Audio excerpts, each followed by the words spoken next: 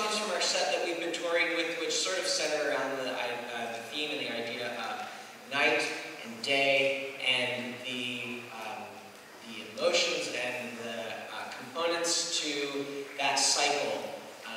And so looking at different songs that sort of tie into that. So this first one uses a beautiful poem, Shore on This Shining